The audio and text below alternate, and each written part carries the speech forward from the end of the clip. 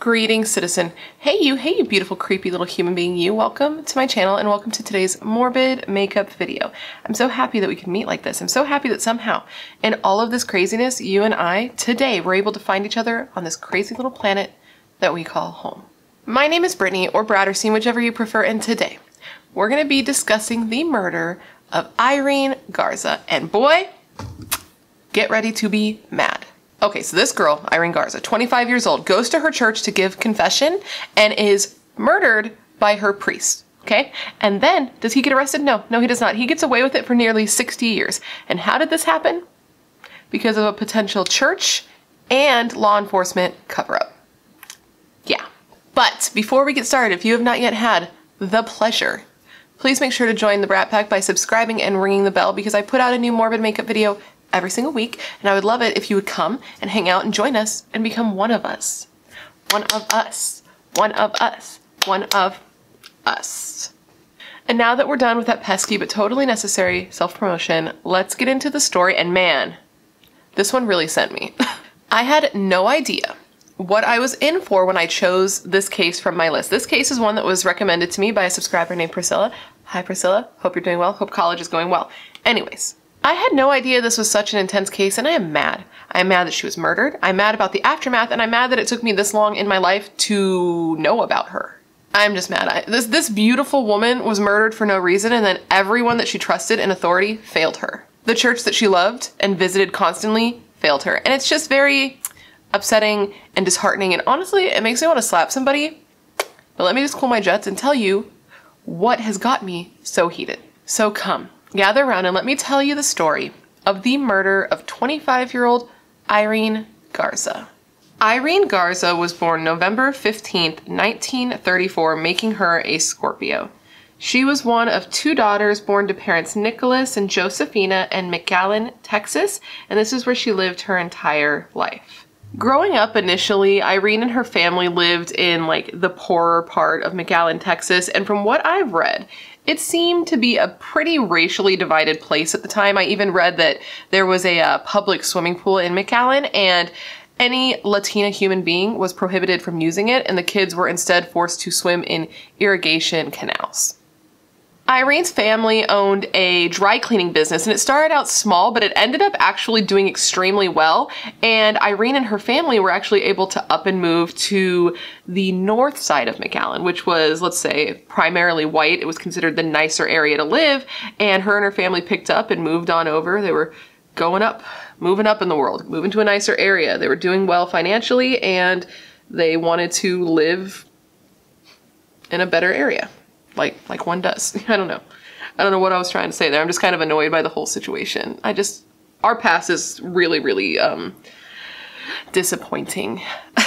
Before graduating from McAllen High School, which was again a predominantly white high school, Irene, little Latina Irene, had actually become the very first Latina baton twirler for the high school marching band, and she got to like walk in the front. She was the leader of the marching band, and this was a big deal because prior to that, it had only been white kids, and she was the first Latina to do it. So this was like a big accomplishment for her. And it was something that in reading about her was noted often. Irene was very accomplished in all of her extracurricular activities, and she actually ended up being crowned as Miss All South Texas Sweetheart in 1958 and was homecoming queen at Pan American College. And if that wasn't good enough, she was also the first person in her family to even attend and graduate college. So she didn't only go and attend and graduate, but she was also freaking homecoming queen. Like, she was killing it. I'm sure her family was very proud of her. All of Irene's accomplishments in her life, though seeming maybe average to someone now, were big deals at the time just because of how racially divided the area was. From what I was reading, it seemed like in that area of McAllen, Texas, anyone who was Latina was treated as a second-class citizen, and it's so frustrating to read about because I'm glad that we've come, at least, we could do better. I'm not even going to say that we're good. We're better, but we could be a lot better with people. And reading about how we used to be is very frustrating. Like, we have such a dark history in America, and it's incredibly frustrating to read about, but it seemed that because Irene was very pretty and very fair-skinned, she easily passed, and people were more accepting of her in the area. And in addition to being like pretty and fair skinned, she was also well educated. She went to college and to high school, so people were pretty accepting of her and liked her in the area. As an adult, after graduating college, Irene decided that she wanted to work with children, which in itself is just like a commendable choice, because I don't know if you've been around children, but like that's not a job for everyone. And she ended up landing a job as a second grade teacher. As a second grade teacher, Irene actually decided that she wanted to teach poor and impoverished children from the south side of McAllen, the area that she had grown up. I'm not sure if maybe she saw herself in these children, or she just wanted to, you know, she's like, I was from there. These kids were me. I want to make sure that they have the best existence possible and the most caring and understanding teacher. So she ended up getting a job teaching these children, and she ended up putting her first paycheck into getting these kids school supplies, and for some kids she even got them clothes and shoes. Even though Irene was beautiful and popular, and she had even been, you know, a beauty pageant winner, so she was used to being in front of crowds and being in front of people, when it came to one-on-one interaction, she was really, really a shy girl. But in the last year of her life, she was noticing that she was kind of coming out of her shell. She had been given the role of the secretary in her parent-teacher association, and she was just feeling more confident, more comfortable in her position. She was loving her job, and she had a great sense of joy from what she did. She was one of those people who actually liked her job. This felt like her calling, and she was feeling like she was finding herself in the world and becoming the best version of herself. She was 25, you know? This is when that starts to happen. Like, in my opinion, you start to kind of get it together. You're past the teenage years, and you're kind of like in the adult age, and you're kind of figuring out who it is that you're going to be when you're an adult, a full-fledged member of the world, old person. I don't know. I feel like you really get there when you're 30, but I feel like you start going in that direction around 25. In letters from Irene to a friend that I read, it seemed that in 1960, the year that she would inevitably be killed, she was happier than she had been in a really long time. She had made a bunch of friends in the area and at her new job. She was dating a couple men. One of them she described as like a little bit more fun, but the other one was like cute and also religious. And this was very important to Irene because she was a heavily religious Catholic woman. She loved God. She loved church. She went to church, I believe, twice a week, at least. She'd go once on Saturday for confession and then again on Sunday for Sunday morning mass. And she would sometimes go for confession and then stay for midnight mass. Like, she was really in it. She was in the church life. She felt that her faith was stronger than it had ever been. And from that strength, it was bringing her happiness and making her feel courageous. And she just felt very centered in her life and filled with happiness. And she attributed this to her faith and the church that she went to.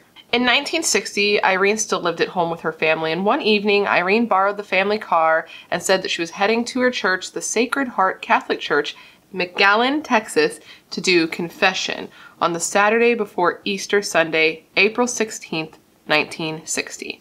She promised to her mother that she would not be long, but she left that day and was never seen alive again. When Irene didn't show up back at home in the evening, her parents just sort of assumed that she decided after confession to stay for the midnight mass, which prior to this case, I didn't even know that that was a thing. Midnight mass, that seems wild, but they assumed that she had just kind of decided, you know, I'm going to stay and I'm going to do some more churching. And this sense of like normalcy was dissolved quickly for her parents when 3 a.m. rolled around and she still wasn't home, so they started to go into a panic. Irene was reported missing during the early morning hours of April 17th, 1960, and Irene's parents decided that they should go into the church and talk to the priest who took her last confession to kind of see if she said anything, where she was headed, the kind of mindset she was in. So they head to the church and they talk to this priest, and this was a young man, a 27-year-old priest named John Fite. They asked him, like, did she say anything? Did her frame of mind seem weird? Did she seem off? Was she upset by the confession? And he couldn't think of anything that would explain why she had disappeared. Of course, Irene's parents and authorities were hoping that she had just, you know, run off, needed to cool her head, that there was some reasonable explanation for where she was. But unfortunately, their faith and their positive outlook on the case started to diminish a little bit when evidence and items belonging to Irene started to show up along a long stretch of McAllen Road. It looked like somebody had been driving down the McAllen Road and was just throwing items of Irene's out of their car window willy-nilly like. And of these items included Irene's purse, her left shoe, and a lace veil. And when these items were shown to Irene's parents, they confirmed that these did belong to her and these were the items that she had worn to church during her last confession. Almost 100 officers searched the area near the road where Irene's items had been found, some on horseback. They even had divers searching the irrigation canals. They were doing everything they could to try to find this missing girl, and this ended up being one of the most extensive searches in the history of the area at the time. Police were canvassing, they were going door to door, they were asking everyone in the area if they had seen anything, if they had heard anything, but everything was coming back as a no. This case was seriously so frustrating. It had to have been just impossible for investigators and for Irene's family, because with notoriety in a case, because this was a very popular case in the area, just because of how beautiful she was, and, you know, that always makes for a more interesting story, doesn't it? But with the notoriety came the false leads and the weird looky-loos who just wanted to involve themselves in something that was not their business. In one instance, some dickhead lady actually called Irene's parents at home and claimed to be Irene and said that she was kidnapped, being held in like a hotel somewhere. And in another instant, there was a man who was like at a bar or a restaurant, and he told his waitress, like, I'm the one who killed Irene, and if you don't watch out, you're next. And, which, who does that? Fucking weirdos do. And police followed these leads, though. They were like, okay, let's look into this, and everything came up as just a dead end. Just people who were just being dicks, trying to involve themselves in something that was had nothing to do with them. And it's so frustrating when people do things like this, because can you imagine being someone who loved her, you know? Like, you're so stressed out, and then you have these people who just, like, don't give a shit, have no consideration for the fact that this is somebody you love, and they just, I don't know, it makes me really sad. I can't imagine what it was like for her family. In following the leads up, though, and finding, you know, that they were nothing, they had just a ton of questions and no real answers about, you know, what happened to Irene, where Irene was. Sadly, all the questions surrounding Irene's disappearance were answered on April 21st, 1960, when somebody called into police saying that there was a body floating in an irrigation canal. And if you don't know what an irrigation canal is, it's like a man-made waterway that transports water from like the source of the water to farms in the area to, you know, help with crops and shit. This body was Irene. Irene's body was found submerged in water. She had been raped, beaten in the face with a hard and heavy object, and suffocated to death. Any evidence that would have been on her body was washed away by the canal waters. They weren't able to recover anything, and Irene was found fully dressed, except for she was missing her shoes and her underwear. With Irene's body, they actually found a really weird piece of evidence that never gets completely explained, which drives me crazy. And it was a photo slide viewer, which is kind of like, you know, I had to Google this because I was like, a what? And you know, okay, do you remember those things from when you were a kid? It was like glasses and you put them on and you do this, different pictures go. Well, it was sort of like that technology, but it was sort of handheld, it looked like. And it was just a way to look at photos, to view photos. It was an adult version of art. It wasn't really anything like that. I'm gonna put a photo so you will see, but that's essentially the science behind it was similar to that little guy. So police, thinking this was a really weird thing to find with a body, put a picture in the newspaper and were like, hey, do you know who this belongs to? Do you know what this is? To try to draw out some more leads. Police questioned hundreds of people all across Texas about Irene's murder, including known sex offenders, Irene's own family members, co-workers, ex-boyfriends, all of them. They gave several polygraph tests, none of which yielded any useful information, and authorities ended up offering up a $2,500 reward for any information about her death, which was larger than any amount of money that had ever been offered previously in the area for any other murder case. And in addition to that $2,500, there was also a group of like wealthy businessmen who put their money together and offered an additional $10,000. That's $12,500 for any information regarding Irene's murder. And we're talking about 1960s money here. So that's a lot that holds more weight than it would now. There were many rumors about Irene's death circulating around the community. And one of these rumors that was of particular interest was that the priest who had last seen Irene was responsible for her murder, but police didn't actually think this was just a rumor. The main suspect for Irene's murder was none other than the priest who had heard her last confession, Father John Fite.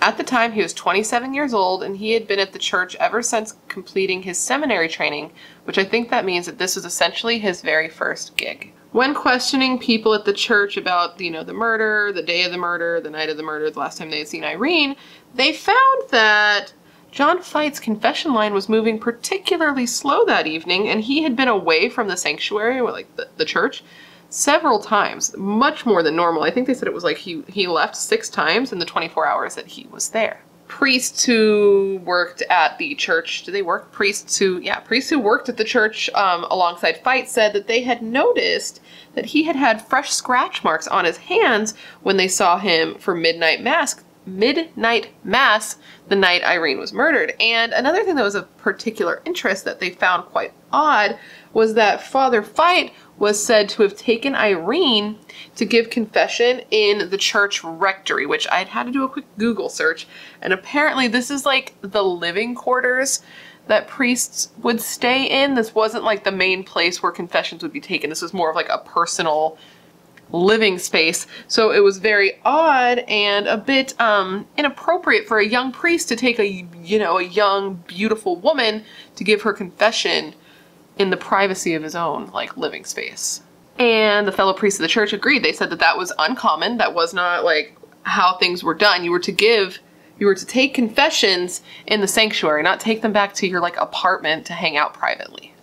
The fact that John Fite was the last person to see Irene alive was not the only thing that made him seem super suspicious to authorities. Well, you remember how I said that they found that photo slide viewer with her body and then they put it in the newspaper trying to figure out who it belonged to? Well, Father John Fite reached out to police and was like, yo, that's mine. He didn't explain how it ended up with the dead body of a girl who he took confession from and then was never seen again. He didn't explain that. So police ended up giving him some polygraph tests, and apparently initially it was said, like it was reported in the papers that he passed the polygraph test, but it was later determined that it was inconclusive, and later still they talked to the guy who actually took the polygraph test and he gave a totally different account, but we're gonna get there towards the end. So when questioned, John Fite, of course, denied killing Irene. He even denied taking her confession at all, but when he was pressed on this and was like, yo, we know you took her confession, he's like, okay, fine, you got me, I did, but I didn't take her back to the rectory. And then once they were like, well, we know you took her back to the rectory, he was like, fine, I did that too. And apparently this wasn't the only time that John Fite had tried to take Irene back to his rectory. Apparently, according to some of her friends who they interviewed later, John had tried to do this several times, saying that Irene was just too good to give confession in the plain old sanctuary. Okay, but anyway, he said to police the last time he saw Irene was at 7:15 the night that she disappeared. And police were like, okay, sure, whatever, sounds legit. How come you kept leaving the church that night? Like, everyone said that you were like gone. And he was like, okay, here's what had happened. I was taking confessions, chilling, not killing. And I was fiddling with my glasses and I broke them. So I had to go back and get new glasses. Okay. Okay, John. He said that he had to go back to his living quarters to get more glasses, and that explained his absence, and that when he got there, the door was locked and he didn't bring the keys. So he had to like scale the outside of the building that he lived to get into a second-story balcony, and in doing this, he cut up his hand. So that's how he explained the wounds on his hand. It all sounds extremely legit to me. It doesn't. So police were already interested in John, but they became really interested in him and started to like hone in on him when they found out that 3 weeks prior to Irene's murder, another woman, a 21-year-old woman named Maria Guerrera, I also saw her name as America Maria Guerrera, so I'm going to call her Maria because that's how I saw it reported the most. Well, apparently she had been attacked while visiting another Catholic church in the area. Apparently Maria had been kneeling to pray when a man came up behind her and tried to cover her mouth with a rag. She screamed and the two struggled on the floor until she bit him in his hand and he threw her into a wall. She then got up and ran out as fast as she could, getting away from the church as quickly as possible, and there was a rumor going around that John Fite was the guilty party. John fit the description that Maria had given to the police perfectly, but when this kind of theory started floating around the church officials quickly shut it down, saying that there is no way one of their priests would have been involved in such a violent crime. But people at the church were like, it kind of seems weird that this guy's connected to now 2 women being attacked, 1 being murdered, and one of the priests that held he led the Sunday Mass after Irene's death said, and I quote, "It is impossible that a priest would commit a crime like this." Don't speak of it. Don't even let yourselves think it. John was given a polygraph test about the murder of Irene Garza and the assault on Maria Guerrera, and I've seen conflicting information regarding this test. On one hand, it is said that he passed easily, but the man who actually gave the polygraph test said that John was very deliberate in his attempts to be vague about his involvement with both Maria and Irene. He also stated that the test implicated him in both Irene and Maria's cases, and that John was dishonest when he denied being involved. So when questioned by police about Maria's attack, what he did admit to was being at the church. Of course, he didn't come right out and be like, yeah, for sure, I definitely attacked Maria. No, he said that he was at that church that day, but that he didn't attack her. And he did have an excuse for the cut on his hand, which just happened to be in the exact spot that Maria said that she bit her attacker. Though he had, you know, excuses for everything, he was still put in a lineup, and Maria did pick him out of the lineup easily as her attacker, and he ended up being charged with her attack. But when police went to arrest him for it, which I don't know why they let him leave after the lineup. I don't really know what happened there. It was a little bit vague, but they went to arrest him and he was nowhere to be found. He had left the state because he had had a quote-unquote nervous breakdown from being suspected in these two crimes. Because John had left the state, the police declared that he was a fugitive on the run, and in learning this, he quickly came back, and he did go to trial, and his trial ended in a hung jury. They just couldn't convince 12 jurors that a man of the cloth would have done the things he was being accused of. In 1962, rather than being faced with a second trial, John Fite entered a plea of no contest to a reduced charge of aggravated assault, and he paid a whopping $500 fine. Because of John's association with both the assault against Maria and the murder of Irene, John ended up being sent away to a monastery called Assumption Abbey that was located in Missouri. And while in this monastery, I guess the guilt got the best of John because he confessed. He confessed the crime. He told everything that happened to one of the monks at the monastery, a man named Dale Tasheny. He told Dale that he had killed one woman and had hurt another. Apparently, if you confess something to a monk, they're not required to report it. Is that true? If you know, please tell me, because that just seems insane to me. Anyways, I guess Dale said that, you know, he knew it wasn't his job to turn in John or to judge John. It was just his job to try to guide him and teach him and help him be a better person. Which I have a lot of opinions on, but we'll get to that at the end of this video.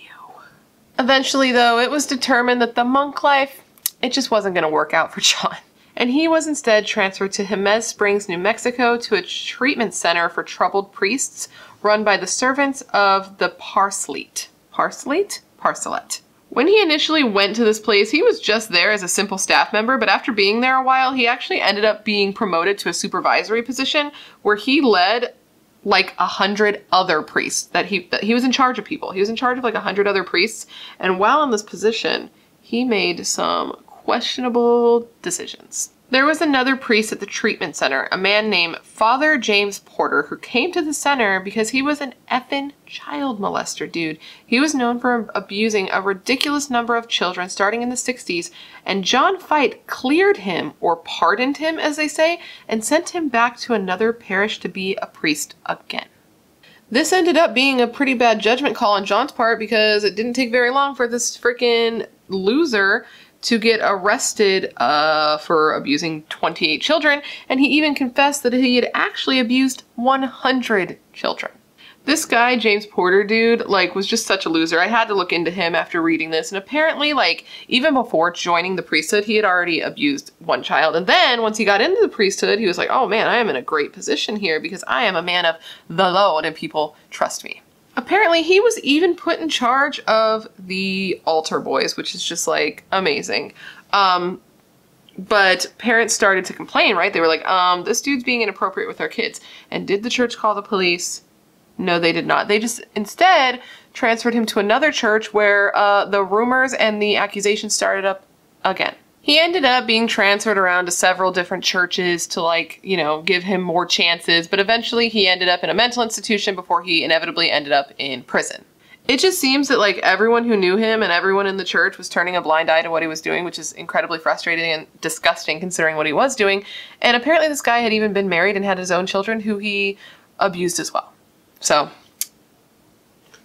Anyway, sorry, I know that he's not part of the story totally, but I just felt like you needed to know the type of person that John Fight was like, yeah, dude, you're totally legit, you're cool. You're cool in my book. Go teach these kids. Go be in charge of altar boys while you're at it. By the 1970s, John Fight had decided that, like, maybe the priesthood thing wasn't really for him. Like, he wasn't very good at it, and he, like, really enjoyed abusing women, you know? And in the position he was currently in, he wasn't making especially good judgment calls, or, you know, or maybe he was. I sort of wonder if he knew what James Porter was doing and was just kind of like, well, shit, man, like, I'm a murderer. Who am I to judge this guy? Like, go out. You know, I don't know. But anyways, in the 70s, John Fight left the priesthood. He ended up meeting a woman in New Mexico. The two got married and they had a couple of kids. And I sort of wonder if she knew or if she ever suspected something or if she had ever heard about him beforehand. Part of me feels like she did because, like, she was married to him, but at the same time, maybe she just never, maybe she had no idea. But either way, he just went on with his life like nothing had ever happened. And during all of this time, police had plenty of circumstantial evidence, but they didn't feel like they had any strong physical evidence tying John Fight to Irene Garza's murder, and since he was their only suspect, the case went cold, and it stayed cold for a long time until they finally got their big break, or their first big break, in 2002, 40 years after Irene was murdered. That big break came for police when no other than Dale Tashney, you remember Dale Tashney, the monk that John spent some time with in Missouri, the monk that he confessed his crimes to. Well, this monk contacted police because he just could not live with his conscience anymore. And he called police and he told them about the John Fight confession.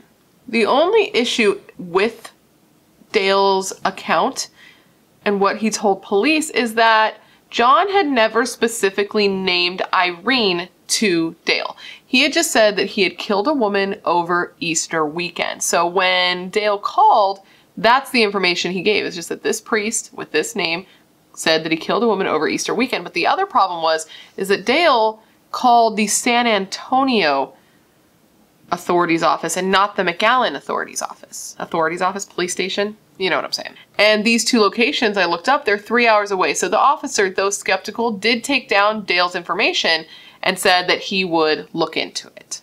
And what ended up happening, which honestly is like, what are the odds? This is like a 1 in a million thing. It turns out that there was a man, an officer, a detective, in San Antonio that found himself looking into Irene's case. Even though it wasn't in his area, it wasn't a case that he realistically should have been looking into, he was. And him and the guy who took Dale's phone call ended up connecting, and they realized that they believed that the woman that Dale had been calling about was Irene Garza. Dale Tashney ended up driving from his home in Oklahoma City all the way to San Antonio so that he could tell police in person what John Fight had said to him all those years ago, what it was that was on his conscience all this time that finally brought him to the point of wanting to confess to police what he knew. Dale said that John had asked Irene to come to the church rectory instead of the sanctuary, and that is where he heard her confession.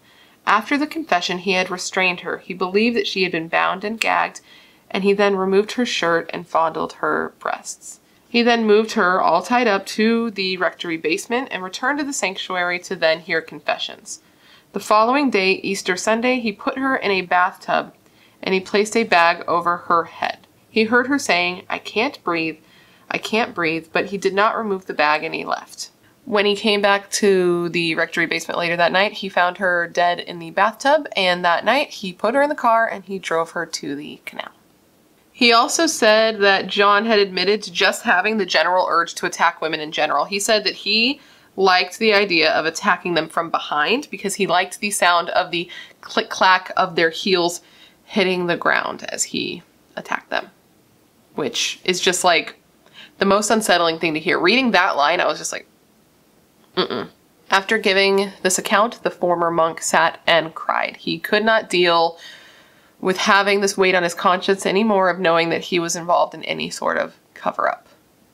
Shortly after this, Irene's case was just totally regenerized. The police were really going in, trying to do everything they could to look into the case again. They weren't going to just go straight to John Fight. They wanted to, you know, make sure, relook at everything, not just pigeonhole one dude, and they started interviewing old boyfriends again, old friends again. They started re-interviewing people, and they eventually ended up at the same place that the original investigators had, and that was at John Fight. And this became particularly clear when these officers started to re-interview priests who had been working with John Fight around the time that Irene was killed. Of these priests contacted was a man named Father Joseph O'Brien, and he was a priest, duh, and he was working at the church with John Fight around the time that Irene Garza was murdered. Initially, Father Joseph O'Brien had claimed to know nothing, but he had his suspicions. He said that he had been worried about Irene, and he had been worried about the scratches on John Fight's hands, and that they looked to be clear fingernail scratches. He said he even searched the sanctuary looking for Irene after she went missing, but came up with nothing. So he was clearly pretty convinced that John had something to do with it if he's like searching the area where John worked trying to find Irene's body. But after speaking to the officers a while and being pushed a little bit, Joseph O'Brien broke, and he said that he had gone to John with his suspicions a couple of months after Irene was murdered, and John had confessed everything. He had told him everything. The interview with Father Joseph O'Brien was recorded, and I have listened to the recording, and his account of what happened matches almost perfectly with Dale Tashany's account of what happened. So that's now two religious officials who knew what John Fight did, and instead of going to the police, they kept the information to themselves, let her case go unsolved, let her not get justice, and let her family not get closure. And that makes me so mad. And if that doesn't make you mad, which it should, you're about to get even madder. After getting these stories from the men, the DA on the case, the DA at the time, refused to take it to a grand jury. He didn't think the case was strong enough, and it actually ended up taking him 2 years before he even put it before a grand jury to see if they thought it was strong enough to be taken to trial. He only even ended up finally taking it to a grand jury after those 2 years, after there was a ton of public outcry and like a lot of bad press against him. And unfortunately, once they finally brought it before a grand jury, the grand jury decided not to indict John Fight. It is theorized the reason the grand jury did not indict John is because the DA did not bring forth the key witnesses. He didn't bring Dale Tashany, he didn't bring Joseph O'Brien, he didn't even bring in John Fight himself to testify. And it's theorized, again, that the reason this is because the DA didn't really want to prosecute a Catholic priest. It is said that this particular DA was Catholic himself and actually went to the Sacred Heart Church where John Fight had worked when he was a kid growing up. But again, all of this is just opinions and has not been proven. It's not like he's going to admit to that. The DA honestly was just sort of a dick, if I'm honest with you. Like, he just looked for every excuse, it seemed, to not look into Irene's case and to not prosecute John Fight. He was just really dismissive. He claimed that Joseph O'Brien was suffering from dementia and that Dale Tashany wasn't even confident about where John Fight had murdered somebody or who John Fight had murdered. But I mean, John was suspected of one murder of a girl in a church where he worked. All of the facts line up pretty easily, so it's pretty clear this is the one that he was talking about. I don't know. But whatever. He said that there wasn't any real evidence and that the original investigators did like a really shitty job investigating Irene's case in the first place. When discussing the case with reporters, he said that he had looked it over and he had determined that there was nothing there. And he said, and I quote, and this is going to make you really mad, "Can it be solved? Well, I guess if you believe that pigs can fly, anything can happen." And he finished this with, "Why would anyone be haunted by her death? She died, her killer got away." And if that's not just a slap in the face to every single person who cared about Irene, implying that no one is haunted by her death or that nobody cares.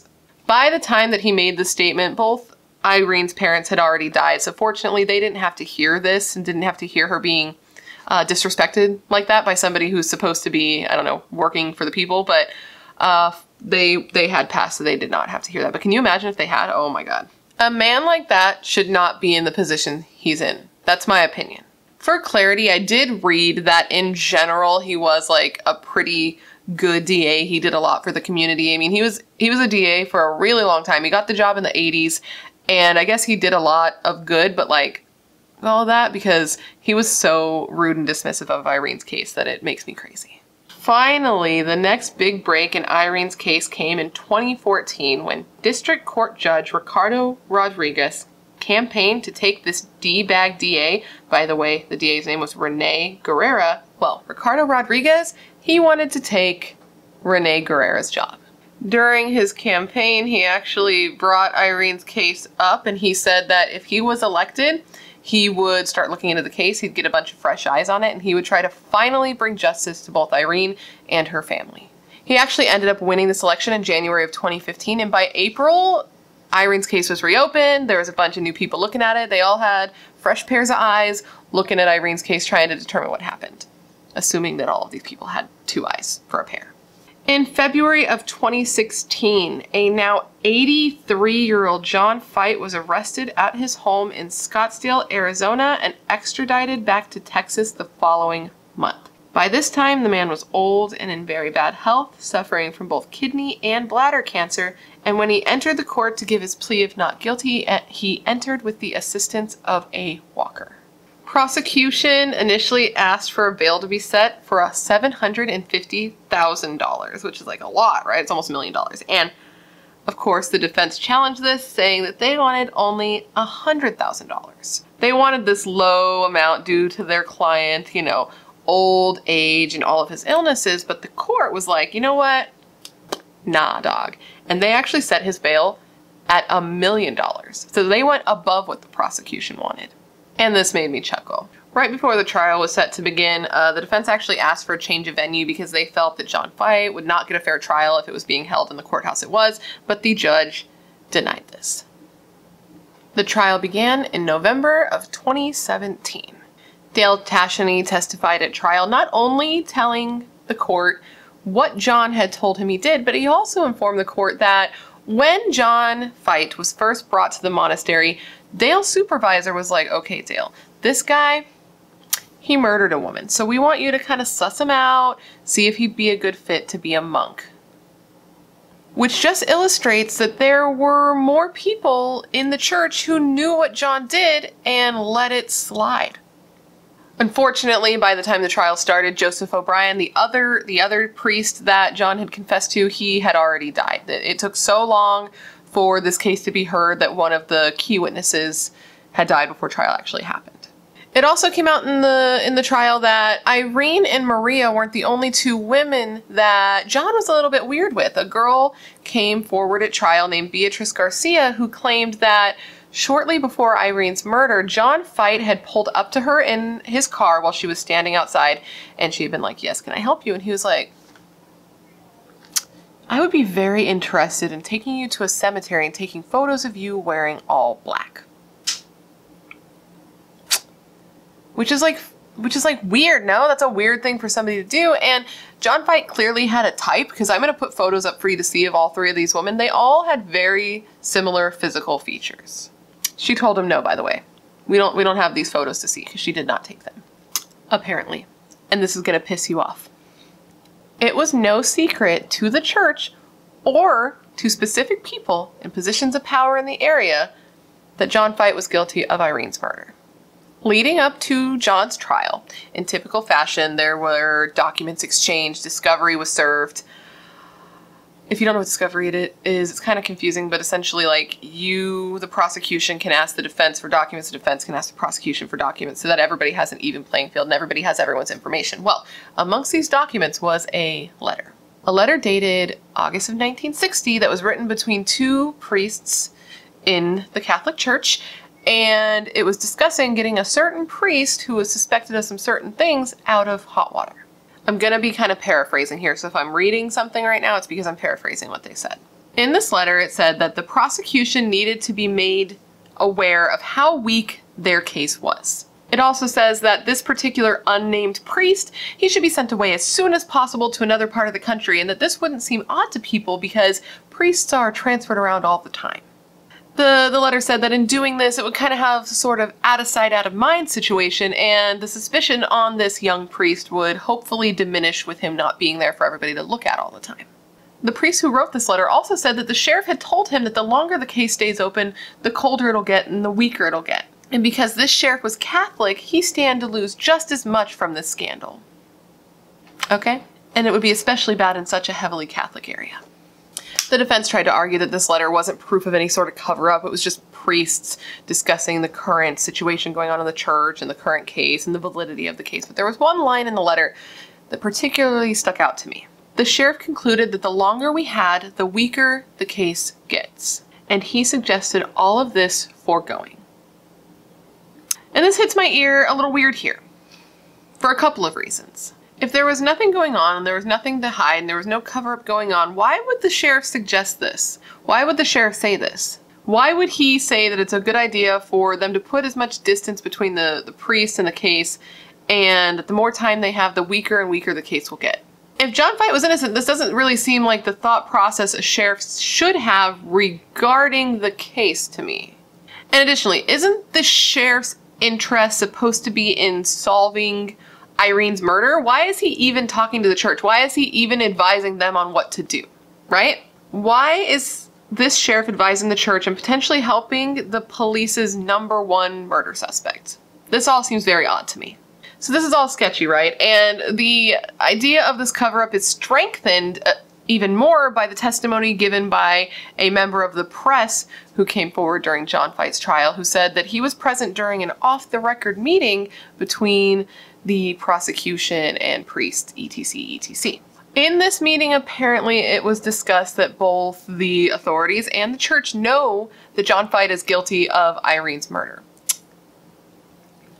So what they decided to do is, in exchange for a plea of no contest in the assault of Maria Guerrera, which is easily proven that he did, they would not prosecute him for the murder of Irene Garza, which there was less evidence to prove he did, and instead handle it internally and send him away to a place where they send troubled priests. So that's weird, right? Like, that's weird? And additionally, oh, I forgot, there was one more thing in the letter also.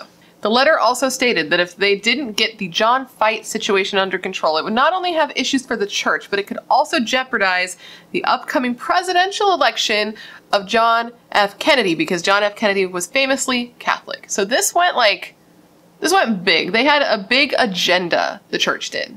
They considered that there would be, and I quote, political implications to this that could make this a juicy scandal for the opposition to Kennedy. The issue here, among many, is that this entity is self-governed, so they take it upon themselves to try to help or cure or solve the problems with these monsters internally, and to me that is ridiculous. It's just like the freaking case of Vanessa Guillen, where it's similar within the government, where it's self-governed and they deal with their things internally. I disagree with this wholeheartedly. I don't think it should be like that. How all of these people who knew what happened and weren't arrested for being involved in the cover-up, for aiding and abetting, I will never understand. They should be in jail. It's outrageous, and there shouldn't be any sort of religious protection here. The fuck? That doesn't make any sense to me. It just makes me so mad, because John knew that he was protected by the church, the police, and the seal of confession, but who was protecting Irene here? In December of 2017, 57 years after the crime took place, John Fight was finally found guilty of the murder of 25-year-old Irene Garza. During the punishment phase, the defense had the audacity to ask for only probation due to John Fight's, horrible health, and also the fact that he had no felony convictions from the time that Irene was killed on, which maybe they didn't catch him because he was good at hiding and people were good at covering him up, but that's just my opinion. The prosecution asked for a very dramatic sentence. They wanted 57 years, 1 year per year that had passed since Irene had been killed. The jury decided to veto both of their suggestions, and they instead went with a sentence of life in prison. And he would not be eligible for parole until 2028, when he is 95 years old, which I think is just beautiful. John didn't make it that long, though. Already suffering from multiple cancers, he died in the hospital after spending just over 2 years in prison. He died of natural causes on February 12th, 2020, so just over a year now. He just died after spending only 2 years in prison. And that, my friends, is the story of the horrible murder of Irene Garza. And I ask you now, as always, what do you think? I think it's a horribly sad case. I think it's incredibly upsetting and a little maddening, actually. She was just such a beautiful person, not just because she was physically beautiful, she was a beauty queen, but she was also like a beautiful person inside. She decided with her life she wanted to help people. She wanted to give back to the community that she had been part of and like be a teacher for, kids who had a less than ideal home situation. It's just, it's just very upsetting because she seemed like such a good person and she just wanted to go to church, dude. She just wanted to go to the place where she felt home and safe and secure, and she wanted to confess to her priest, someone who's supposed to teach her and guide her and respect her, and someone that she trusted, and he broke that trust. He stole her life, and he stole her from everyone who loved her. And that's so upsetting because it's like, that's forever. She's gone forever. She'll never exist again, you know? And I know that's such an obvious statement, but I wonder if people really think about that. Like, that's it. That's it. She's gone. That's it. And I can't stop thinking about the freaking photo slide viewer. Like, why did he admit to owning that, and why was it there? Like, it wasn't like the police were onto him already and they came to him and were like, hey, is this yours? No, he saw the newspaper and was like, yo, that's mine. And it's so odd to me, and I don't understand why he did it. I did see a theory somewhere, I can't remember where I saw it, but I saw somebody say that they thought that maybe he was trying to like poke and prod and intimidate the police by being like, yeah, it's mine. Now what are you gonna do? But who knows? I have no idea. It's just one of those things that like goes around in my head and that I can't make any sense of. This case just makes me so mad, dude. The day that I finished researching it, like fully got my notes all together, I was just like pissed. I went to my husband and I like bitched about it for a while, even though like it's not his interest. It's just so upsetting. And it's very upsetting that her parents never got to know what happened to her and that they died with no answers. I can imagine though that it would be really difficult for them to, one, suspect their priest, but two, to actually know that he did it. That would probably be a lot to handle, and I can't imagine how hard that would be. But either way, they deserved those answers and they never got them, and that's fucked up, man. I'm just glad he got arrested, to be honest. I mean, that's a very obvious statement also, but I'm glad he got arrested, and I feel like it's just so fucked up how much time he got out free, because did he get arrested? Did they finally get justice? I guess, like he did, but he only served 2 years and then died. That's it. And to me, that doesn't really feel like justice. And straight up, every church official, every member of law enforcement who knew what he did and said nothing and tried to cover it up and tried to push it under the rug, they should all be in jail. Like, for sure. There's no reason why they shouldn't be. It doesn't make any sense to me. I do not believe in the protection from the seal of confession. That's bullshit. That's bullshit. It should not exist. No. When it comes to murder, when it comes to anything, they should not, there's no reason for there to be a protection there. I don't get it. I'm sorry. But anyways, guys, that completes this video. I hope that it was interesting and informative and gave you every bit of information you would want when looking into this case. Priscilla, I hope this met your expectations when you asked for it. If my energy seemed low, I'm so sorry. I do not feel well today. My throat hurts and I'm a little like, ugh, but I'm doing the best I can. Of course, I also want to thank you for like being here and hanging out and remembering Irene with me today, because I do think that she is worth remembering. And I really hope that you enjoyed watching it, because I always want you to enjoy what I'm putting out into the world. Please let me know of any cases you would like to see me cover down below in the comments, because as you see, if you suggest it, I add it to my list and I look into it, and eventually I hope to get to all of your cases. I mean, I got nothing but time, hopefully. So, and I just know you're filled with good ideas and good taste. Otherwise you would not be here. Of course, please make sure to join the Brat Pack by subscribing and ringing the bell, because I put out a new Morbid makeup video every single week and I would love to hang out with you. And if you'd like to follow me on my other social media, I have both Instagram and Twitter. They're both BRATTERSTEIN, like my namesake here, and I am on there often. And with all of that said, I just want to thank you for being here when you could literally be anywhere else in the world. That's tight, you're tight, and I hope to see you in my next video.